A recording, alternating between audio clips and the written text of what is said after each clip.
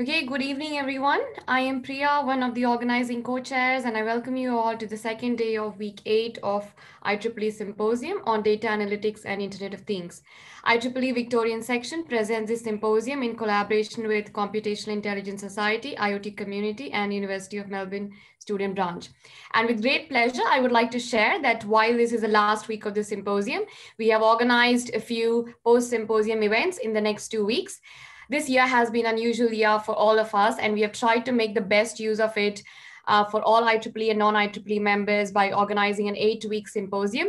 And based on the positive feedback that we have received from all of you, we decided to organize a few post-symposium events in the form of workshops and networking sessions. So since you're registered for this week, you will be on our emailing list and will receive emails about those events, and hope you will be interested in joining them too. You can also follow our website and social media pages for more updates. So today's topic is smart watering for Parklands, automation and visualization. The talk will be for around 45 minutes with last 15 minutes dedicated for question and answer session.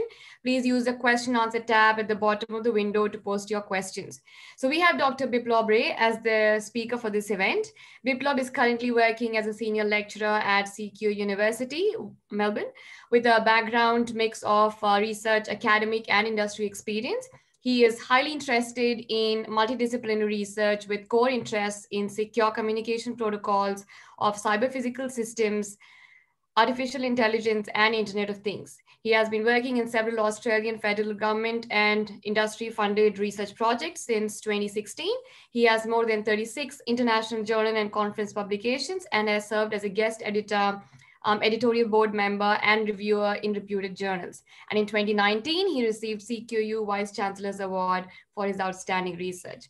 Thank you, Biplob, for joining us today. The floor is all yours. Thank you, Priya.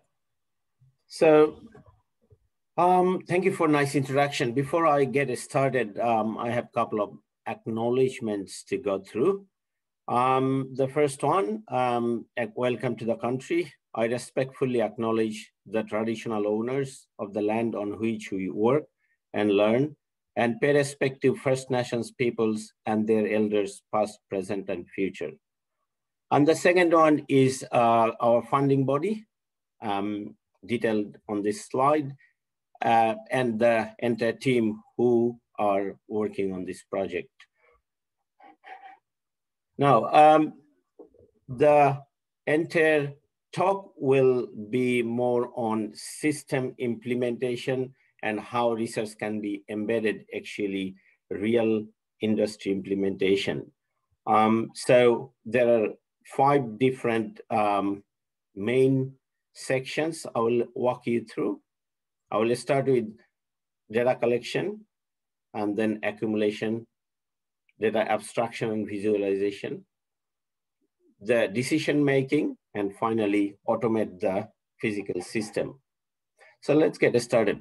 So the system I'm talking today is a automated irrigation control decision support system. Now, ideally, we water either in the farm or on parkland or in our home garden. But those decisions of watering come from either from our experience or timer-based control. The problem with either of those semi-automated approach and putting experience with it is we often may not make the right decision or may make the right decision, but we have to be engaged with the system. And also the event of raining and weather change needs to be monitored, then processed, and then trigger the system manually. The idea of this project is to automate the entire system. Hence, we have quite a few components to automate and making those decisions. Of course, the main point is live data collection, soil moisture. Live soil moisture data then fed to the system, including local weather station data. We also have soil properties, plant water use, and lysimeter data. Now, I will mainly focus in IoT system and IoT-based weather station, and finally, how we use those data using AI to automate. So let's get started. First thing, or the starting process of any IoT systems data collection is to embed sensor or install sensor. Now, the type of sensor and where it will be installed can contribute heavily to decide what sensor to choose from. Now, in our case, our sensor goes under soil, including its communication system, and it goes 7, 15, 30, and 90 centimeters. And one of the reasons of our sensor going that deep, because we want to ensure that the extra water doesn't go to our stream, or in this case, Great Barrier Reef. This project was done in Keynes. Hence, a reef is just beside the test site. So we can make sure there are no extra water sitting underneath and then released to the stream and creating coral bleaching. Now, of course, you need to also consider external environmental factor, which may damage sensor or hinder installation. Now, decision of one sensor in one spot or array of sensor also needs to be decided. In our case, we had array of sensors, 4 in one particular location in 4 different depths. These sensors are connected to a node, which is a communication module. The consideration of cost and longevity is very important, because how long system or the battery and how much you pay for sensor needs to be essentially a contributing factor to investment of return. You can buy a sensor of $3,000, or you can buy same sensor in $300. So the difference needs to be determined by these 2 factors. Do you have a fixed power source? Otherwise, it has to be battery powered. What technique this sensor is to transmit or sense the data. In our case, our moisture sensor use a standing wave technique, needs to know to interpret the data. And finally, and most importantly, do you have a local storage before you send the data to cloud? So when you know which sensor to install, the next decision comes where to install and how many. Because in our case, it's a parkland, and parkland, we cannot put thousands of sensors to cover every inch. So decision was conductivity survey. So what we did, we used frequency to survey the entire parkland, and that frequency gave us different zone based on the water content of the field. And this contour map you are seeing on the slide has distinctive 3 different colors: yellow, green, and red. Yellow means dry, meaning less water than ideally it should. Green means about right, and red means too much water. So we then decided that our sensor needs to monitor each zone. This is a common problem in any sensor-based IoT systems. Installing sensor needs to be determined with quite a few variables. Now, when we decided that, next part is we need to calibrate the sensor. Now, calibration required for the salinity of the ground, and also to understand how that varies in different form of salinity. Because when the sensors will be installed on field, it needs to essentially differentiate that salinity level which contribute to the value of moisture reading coming from the sensor. Also, other external factors, like if there is this is a park and they may have sometime live music or parties, those frequency interfere with the signal of sensor. This needs to be heavily considered. Later stage, I will talk about noise cancellation. This noise cancellation is a part of eliminating this external interference, but there are others, external factor, which also needs to be considered. All right, this is essentially sensor installation. On right side, you are seeing the sensor installed underground, and also lysimeter. Lysimeter, essentially what it does, it stores the water, and then we can measure the water to know how much water is sitting underground after using, because we all know the grass and shallow plant, where root doesn't go in depth, the water is not necessarily too deep in the soil. We also installed a micro weather station now to localize the weather data, because the BOM data essentially give us a good amount, good information, but that is not super accurate to the location where we are controlling a sprinkler. Hence, local weather station is very crucial. Also, it can tell or it can counter the thunderstorm danger. And that's also a crucial or a very important feature of this micro weather station. So what it does, it gives wind direction, gas, windy speed, and so on. Using those data, we can essentially calculate a data point called evapotranspiration, which is a key element to understand the weather requirement, the water requirement for plants and farmlands. So when we have those micro weather station and sensors installed, the next bit is how do we collect those data remotely?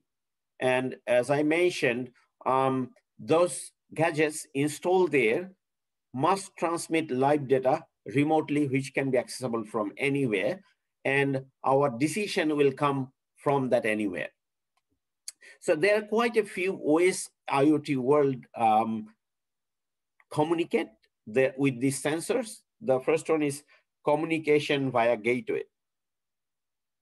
The second one is communication without gateway, where information sends from one sensor to another sensor, then that sensor to a root sensor or main sensor, which communicates then with the cloud.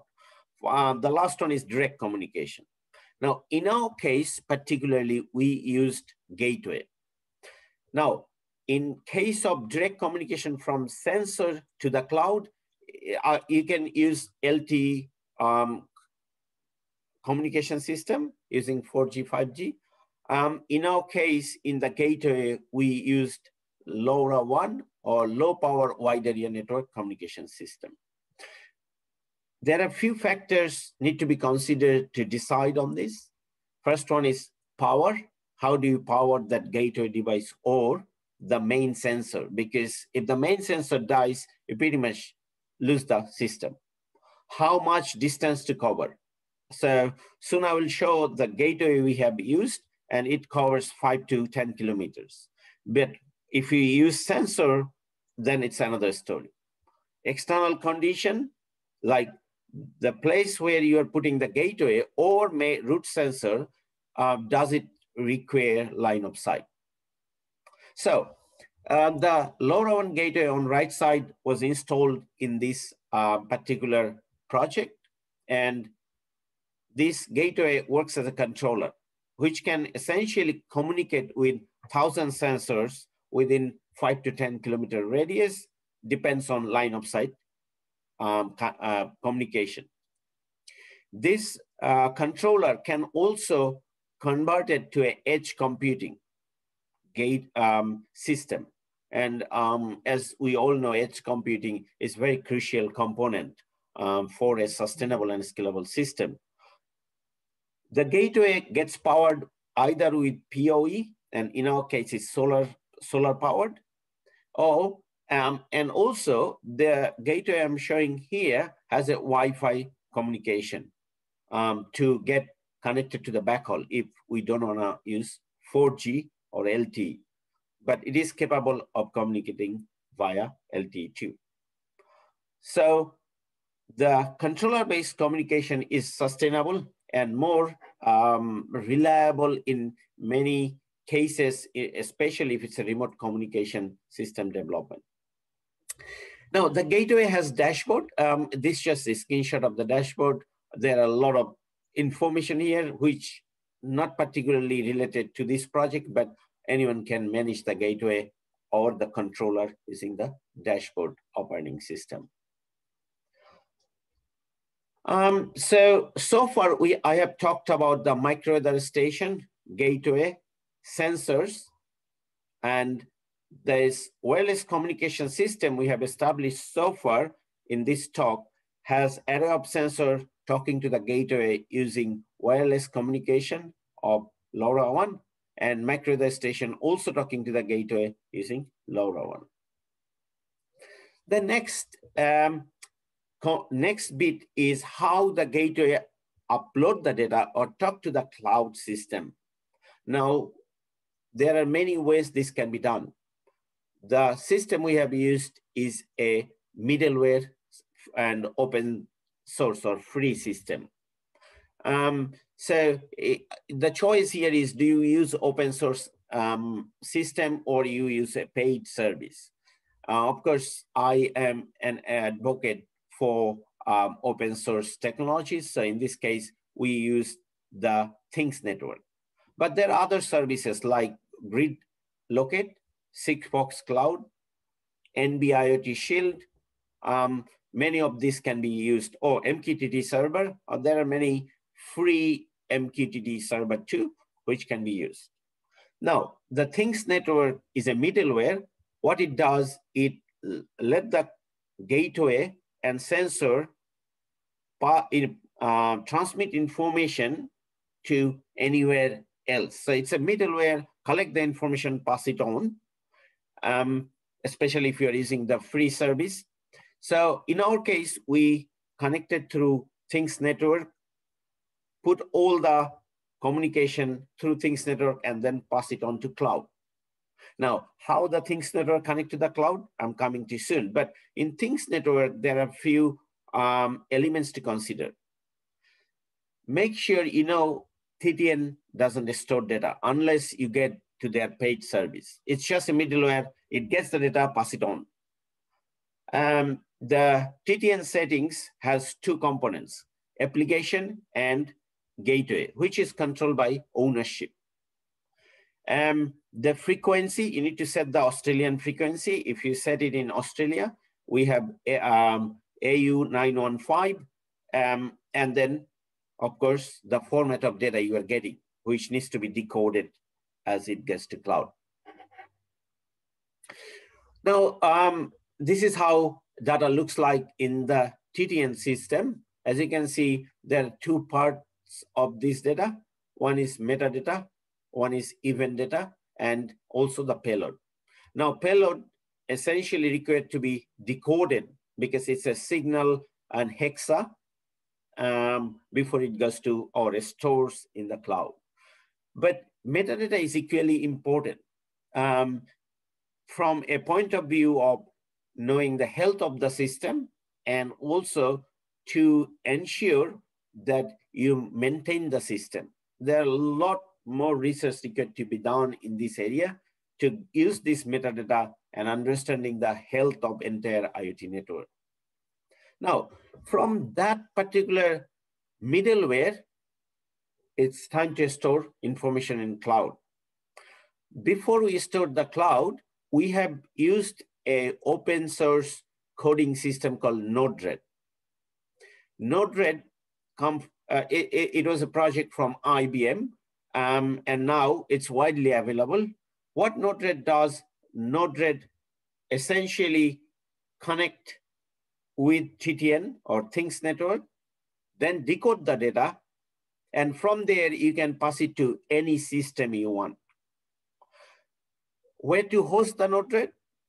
Node-RED can be hosted within a cloud server, okay? Or you can host the Node-RED to a local computer and pass the data to a cloud server. There are paid services for Node-RED like Fred, but Node-RED is open source, and it's pretty good. Unless you are, I mean, if you're looking for non-technical solution of Node-RED, Fred could be a good solution too. Now, from Node-RED, all the data gets to now cloud server. Okay, and then cloud server, what do you do with this data? Remember, these sensors are sending data every 15 minutes.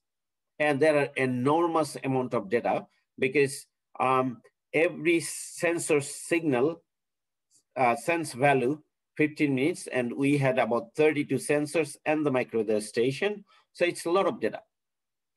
Cloud server, of course, need to be there to store. Now, you can have a virtual server in any cloud, or you can have container-based solution where you store data. Now, this, regardless of whatever system we use, we have to have a database to store it.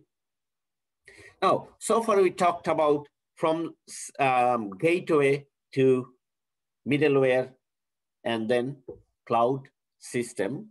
And we will see how we store in the cloud and how we embed our artificial intelligence. Before that, how we process the data and use the artificial intelligence to make that decision. So this is a snapshot of one of the Node-RED instance we have. And Node-RED can get the metadata from Things Network, or from the controller to Things Network to your database, and also the payload data, actual data. And that data needs to be decoded or processed, not the data, rather signal. Signal needs to be processed, each came as a hexa. And most of the provider or manufacturer do have a decode code, which then of course needs to be modified based on the system's need. And this is how metadata and information looks like after decoding. So metadata, as you see at the top, and you have payload. There are 4 sensors: probe 1, probe 2, probe 3, probe 4, and their value, and some more metadata. Now, these are raw data, raw moisture sensor data.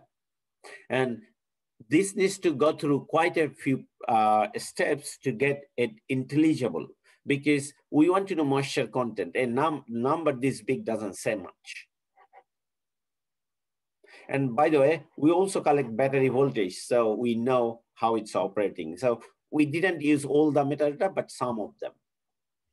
And this is a snapshot of local weather station data, or micro weather station. As you can see, there are different parameters. Some of those parameters essentially needs to be interpreted in relation to other parameters to go and find out evapotranspiration value. Now, storing. Do you go with open source or paid version? If you go with open source, there are solution like InfluxDB, time series database, which we used. If you go with MySQL, you still have some of the open source platform, which gives you cloud storage. But if you go with virtual server, it's always good to go with a bundle, which comes with InfluxDB, chronograph, dashboard together. And I will show you a little bit of dashboard. And I'll mention some of the open source technology can be used for dashboard for visualization. It's always good to have your own data storage in a virtual server using open source rather than going paid, because this is massive amount of data. A paid version will be very costly. Okay, in essence of storing time series data, InfluxDB has a very nice architecture, which can essentially get time-bounded data, store it automatically, and put the timestamp by default. Okay. You can go with Cloud and too. So this is how our data looks for these 2 particular sets of components, our moisture sensors, and microweather station. This is in the database, database console of InfluxDB. Now, the important part is how do we now understand this data? Because this data has no value, okay? And also, when you are collecting this data from microweather station, how do you know your microweather station is working fine? For sensor calibration, as we mentioned, calibration data can be used to verify sensors activity. But for microweather station, we need to compare it with BOM data. Okay, and then we find some synergy saying that the data we are getting, either, say for example, rainfall. If we get the rainfall data of our microweather station and BOM's rainfall data, then we can find the calibration point or the functionality or right state of functionality of our microweather station. These are very crucial stage to use this data, because we can use a lot of machine learning AI technique, but if we don't understand the data, don't process the data right, it will, at the end of the day, will have wrong outcome. Then last one is noise cancellation. Now, even we verify, as I said, there are external interference, and there are also other factors, like for microweather station, there can be cover which didn't let the microweather station function properly. So at the end of the day, there should be a good noise cancellation technique after analyzing the data. Now, to interpret those big numbers of moisture sensors, there is volumetric moisture content. We need to convert those numbers. And most of the cases, based on the technique used by manufacturer, there are formula to convert those number to an understandable outcome or understandable output, which can have a unit. So in this case, the formula is showing we are converting those big numbers to volumetric moisture content. And on right side, you are seeing a dashboard where we are interpreting this data and putting in dashboard. So we can just say, okay, today volumetric moisture content is 10, or tomorrow is 11, and so on. Now, visualization. Now there are different options here, and many of them are open source and they are paid. Now, in our case, we used Chronograph, but Node-RED has also a dashboard. And Grafana is one other very good tool for visualization. Grafana has a cloud version too, which is paid though. And as you realize, when you go to paid version, you have to pay as you go. The Chronograph, we used open source, which built with capacitor, which is an alert system, and InfluxDB database. So it's a good package. Grafana comes with its own alert system. Okay. And also there are home automation dashboard. So these are all open source dashboard. You can adopt one or other. When you develop dashboard, there are three things to consider. You can develop a dashboard for backend researcher and scientists and people who are knowledgeable to the system. And there should be a different version for customer or consumer. The reason behind that is most of the cases, a scientist develop a backend which requires a lot of knowledge and not always understood by consumer or customer. So there should be two sets, and customer dashboard should be more textual representation with explanation. All right, some of the snapshot. This is a Grafana visualization, visualizing and alerting. Grafana is a lot more graphic and it has more capability compared to Node-RED, which is very simple and sometimes is difficult to present a depth of a graphical representation. And Chronograph sits just in middle, okay? And so this is a Chronograph dashboard where we presented our micro-weather stations data. As you can see, it does have enough to present all the data in visual form, but not in high-level extent, which would be nice to have, especially for consumer. All right, this is the capacitor alert system. Now, this is fantastic. This can essentially identify if a sensor is not sending signal. If entire system met a threshold, it can email, it can send SMS to a group of people to alert them, and which is very required to have any system as this scale. Now, this is a snapshot of the data set which we use. Now, it represents evapotranspiration. S10, S120, S30, S90 is the depth of the sensors. Then we have rain, and final outcome is, or a decision we made is about time and how much water to use for the day. Now, yes, now we have a data set which we understand, and we want to automate decision of this time and frequency. And remember, this data set is live. So here, essentially, you need to have an incremental learning decision system. So there are two factors we have decided mainly using this system's brain, time and frequency and duration. Intelligent decision-making considered soil moisture, plant needs, and evapotranspiration, as I shown you there, and also local weather data.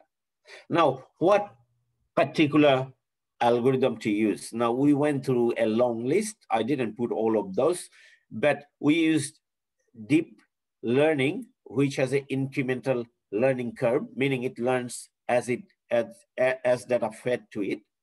And we feed that algorithm in our cloud-based system, so it can push those decisions automated way to the sprinkler and run it or stop it, which I will show you shortly. So far, we went the system this far.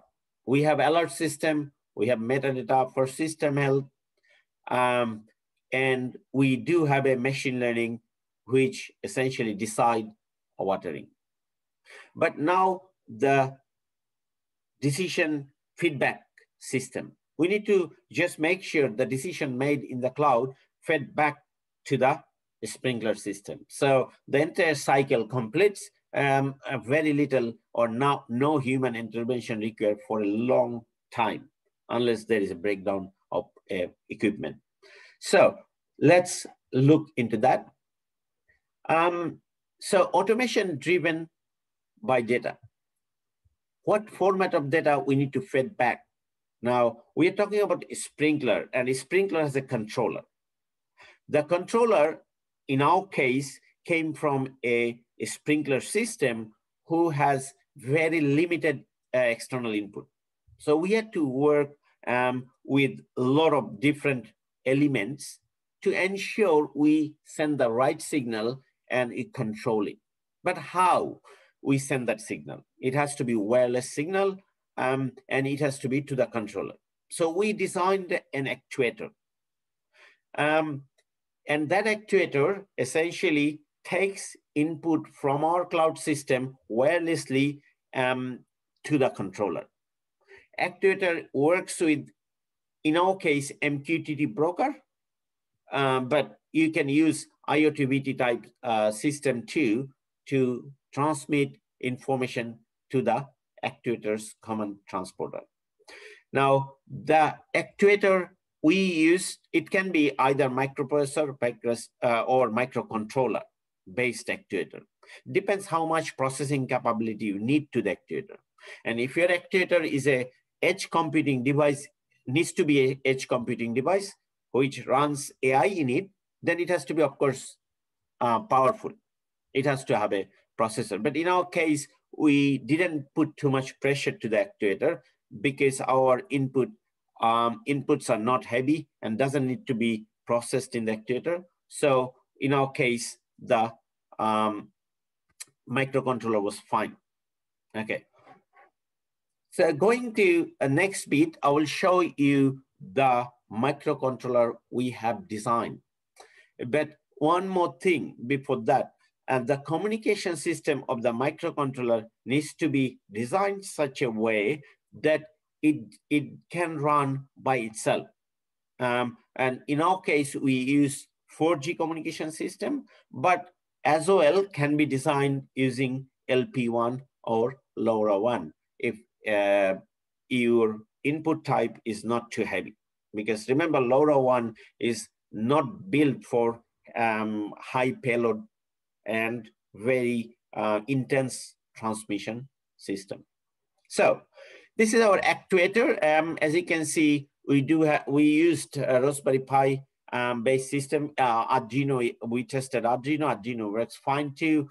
And then on right side, you have the package system where, and this little cover is where our communication system put in, and hence this can receive data based on our software in the actuator from our cloud system after the decision making.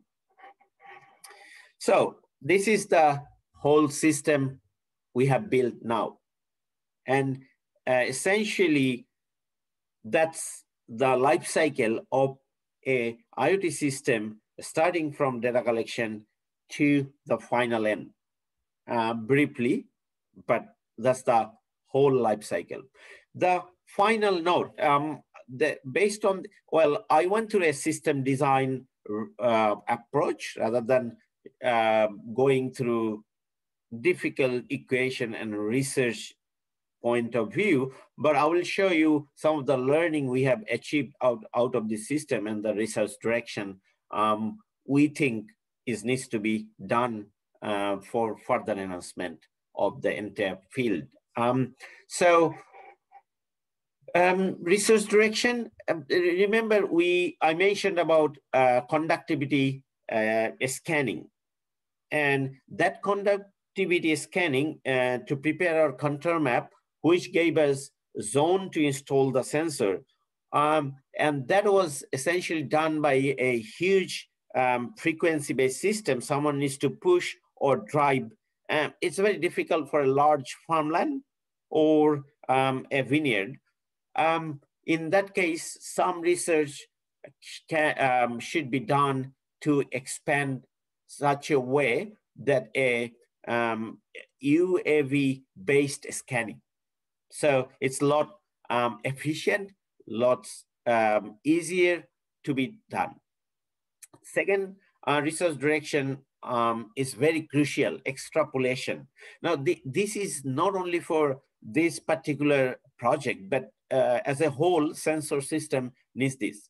See, ideally what we did, we installed 3 sensors in 3 zones, but then we are getting data for only 1 square meter where the sensor is. But we don't know a lot more which goes in between one sensor to another sensor. We know in general how one zone looks like, but it will be interesting to know if we can use machine learning to essentially use 3 points data to plot the data for entire land or entire test site. And this is true for many sensor-based systems. Ideally, sensors are installed in a particular point, and we get the data from that point. For some systems, it's not a problem, but others, like in a farm, it's a serious issue. Then finally, we use the gateway, which can cover a good range. But if we can have large number of gateway connected, meshed connection, then probably we can deploy large scale system in a remote island or remote community where 4G or many of those backhaul connection is poor or not available. And having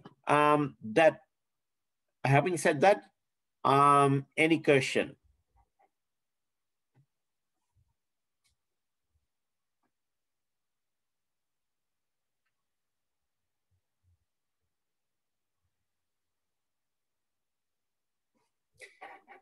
Sorry.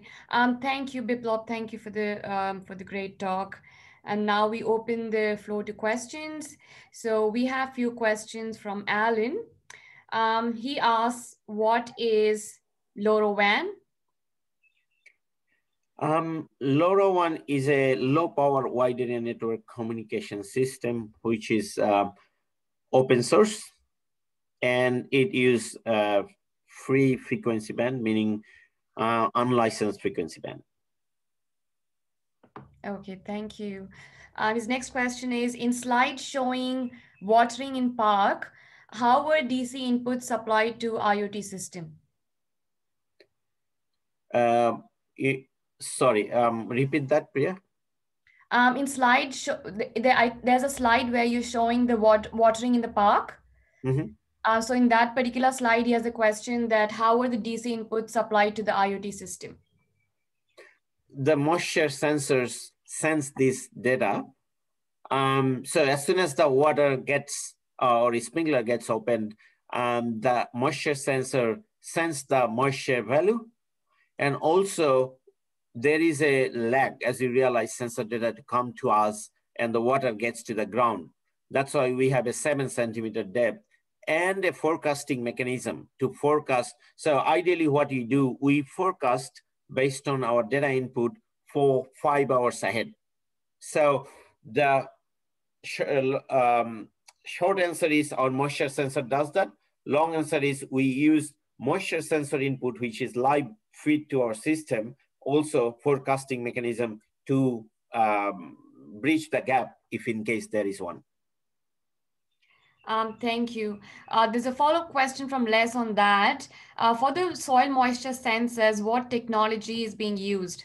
I don't know if that's already answered in the I did one of the slide. So there are quite a few technology for sensors, but in this particular sensor we have bought, use, give me a second. I'll just go to that slide. A standing web technology. Yeah. Okay, thank you. And the next question is, how do you interface to LoRaWAN? So the question is a little bit generic. How do interface LoRaWAN to what? Les, would you like to talk? So you can unmute yourself and maybe you can give an explanation. Yes, Biplob, can you hear me? Yep, I can hear you loud and clear. Yeah, okay, thanks. Just back to the soil moisture sensor first. You mentioned it's a standing wave. So could you elaborate on that? Is it using a microwave system in some way? Yeah, it does. So what it does, it has 3 pins, as you see. So it passes a frequency, and then from that, it just measured the wavelength because it does change based on conductivity and salinity. Okay, understood. And from there, it calculates. Yeah, understood. The question about interfacing was just how do you actually interface from the sensor to the LoRaWAN system? Is it an analog voltage, a current? What's the interfacing technique? So first of all, it's a LoRaWAN communication, and the interfacing technique is not analog. It's a digital signal we have received through LoRaWAN. I know, but between your soil moisture sensor and the LoRaWAN transmitter. It's a direct connection. That's analog connection. Okay. Just a varying voltage? Yep. Okay. And lastly, just could you give an indication of the cost of each sensor? Well, these sensors are very costly. Because of high salinity, we had to go with the costly solution. These are $600 a piece, meaning each probe costs us $600. But there are solution of moisture sensor which can be bought in $100 or 50 range, 50 to 100 range. Okay, thank you. Thank you, Les. So we have a follow-up question from Alan based on his question on DC inputs to the IoT system. He's asking, how do you supply power to the sensors? Now, we do have two different power source as a backup. One is direct connection, because we can, it's a council property and they're happy to give us direct power connection. But we have a backup battery system. So we can run this particular node and sensor together for 4 months without charging the battery. But I also had trialed some solar-based powering system or charging system. But for our project, that wasn't an option because these are deployed in a place where a lot of people walk through and have party. Hence, we cannot have anything external. But in a situation where it's possible, solar can be a good charging solution without direct power source. Okay, thank you. The next question is, what is lysimeter? Lysimeter is a equipment mostly in farming. They use it and soil science scientists use it. It's equipment which can store the water and then you can take the water out without digging every week and know how much water was sitting idle in a depth. So in our case, we put this on 90 centimeter under to understand how much water sits there, which may then release to the Great Barrier Reef, because this water always comes with different chemicals, which is one of the reasons of bleaching in the Great Barrier Reef. Thank you, Biplob. The next question is, how does actuator work? Actuator. So actuator, I'll go to the slide so it's more relevant. So when it's, how does it works? It does have so many components. So first I will start step by step. So it does have a microcontroller, which essentially connected to a relay. Microcontroller has our software, which we designed to get input from 4G in this case. And you can design also with LoRaWAN. We tried both, but we used 4G at the end. So your microcontroller, either Arduino or Raspberry Pi, or you have other solutions. We tried 4 and they all work great, but we chose finally with Raspberry Pi. Works connected with the relay and 4G. So our signal from our cloud passed to the Raspberry Pi using 4G. So we have a small client module of the software, which then interpret the signal and pass it to the sprinkler controller. And controller does the rest because each sprinkler system has a solenoid valve, but which are controlled by controller. But this controller essentially at the current point works based on scheduling and semi-automated, doesn't have any brain to decide based on previous data or evapotranspiration in local place and future upcoming weather forecasting. Hence, our system give the decision to the controller from our actuator, and then, of course, it acts based on it. Thank you, Biplob. Those were all the questions from Alan, and he says, thank you for an interesting real-world system. The next question is, what applications could this have in rural areas of India for farming where connectivity is also an issue? What problems could it solve? And thank you for that question. That's exactly where I was showing the research problem. The main point of developing the system is to trial, get rid of dependency of GPRS and 4G. And as you see, as I show the system, I still shown that I have used LTE connection or 4G in a couple of places. One in controller, one is actuator. Now actuator, we have trialed without 4G and it works fine. Now think the entire system without any 4G works within 10-kilometer radius. So in rural area, if your backhaul connection or LTE connection is not good, you can have a local system which can then expand 5 to 10 kilometers before it gets to internet. And the system will work fine regardless of internet system, because the cloud system I was talking about, that essentially can be the controller edge computing. If that answers questions, otherwise, please let me know. Yes, I think so, because we don't have a follow-up question to that. And that was a good explanation. Thank you. The next question is, what type of deep learning algorithm did you use, and which other machine learning methods did you try? Well, that's a long list, but at the end of the day, we ended up with a modified version of LSTM, long short-term memory, if you know. And the LSTM, we have modified with the incremental learning. So what it does, it train itself and then use the train model to learn further to sharpen itself. We have tried a statistical method, traditional machine learning like neural network and so on.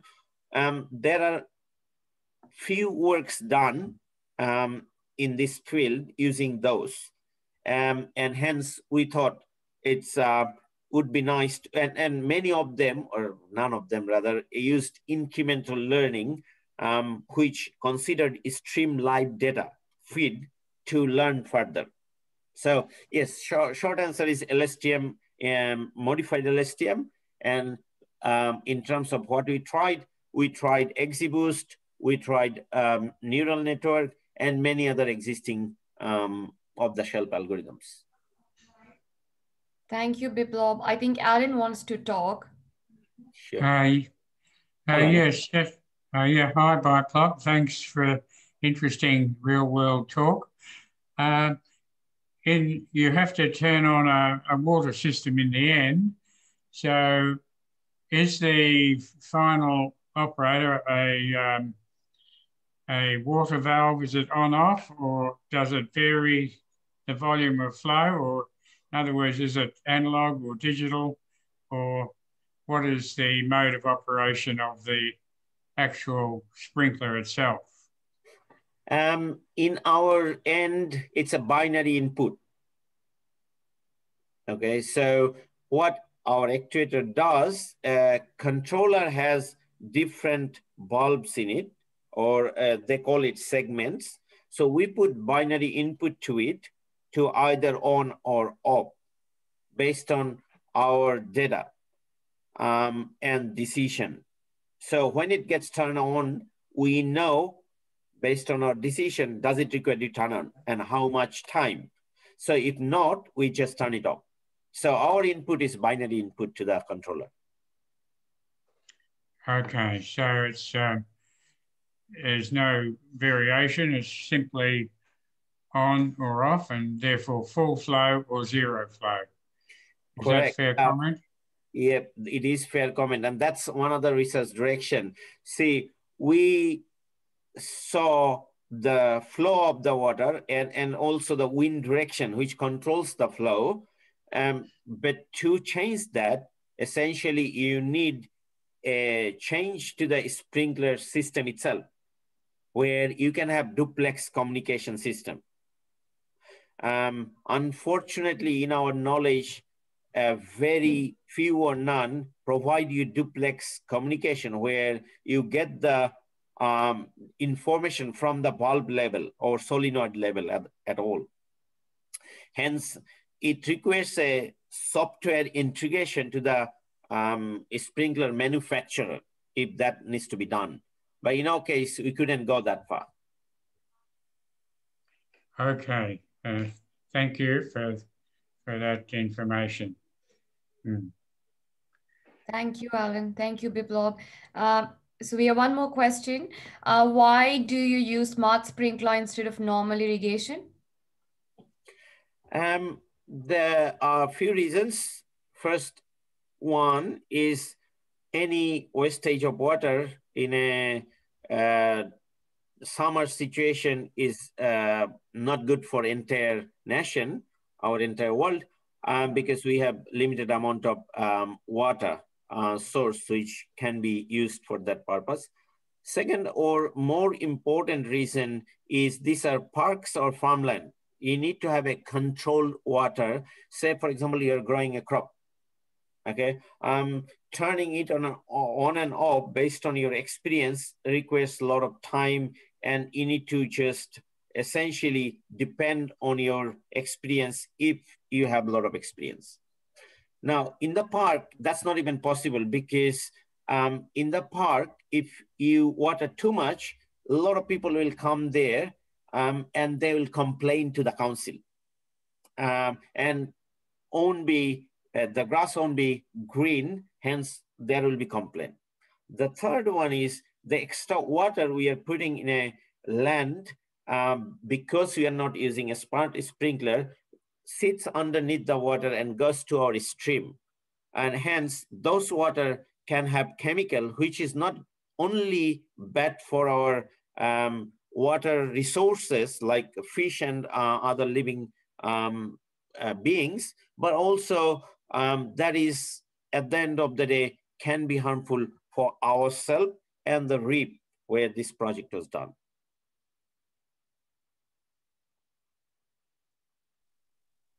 Thank you, Biplob. Do we have any more questions?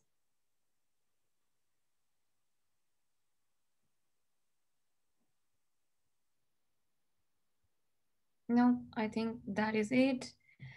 So thank you everyone for attending the talk, and a big thanks to Biplob for taking out time to share his knowledge on smart watering for Parklands.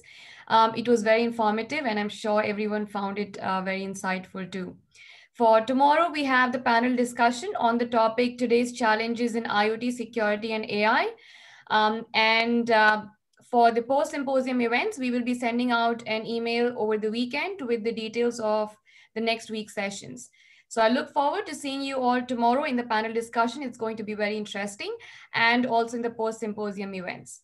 Take care and stay safe. Thank you. Thank you, everyone. Bye-bye. Thank you, Biplob. Cheerio, Biplob. Yep, very interesting talk. Thank you.